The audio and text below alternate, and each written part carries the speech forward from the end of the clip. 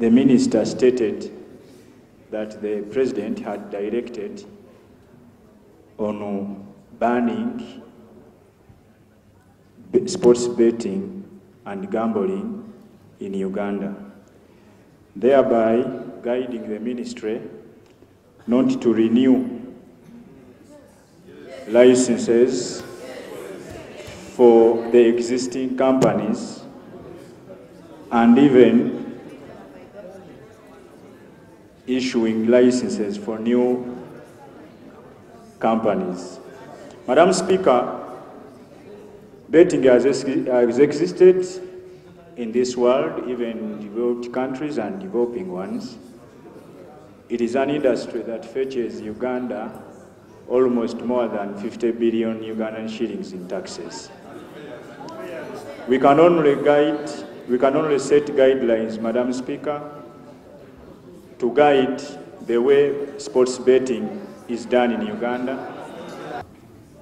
I made a comment that the president, which is true, has directed on the reforms in the sports betting sector as follows. One, he has proposed to us that we should not license new betting and gambling companies.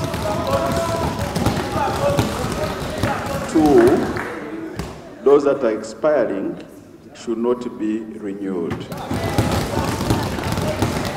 Three, we look at a mechanism on how we can strengthen and better regulate this sector with a view of looking at different options that include limited number of them, also looking at the locations, the areas where they're operating, because as we speak, Madam Speaker, the sports betting now, all these machines are everywhere. Those were the 3 points I made.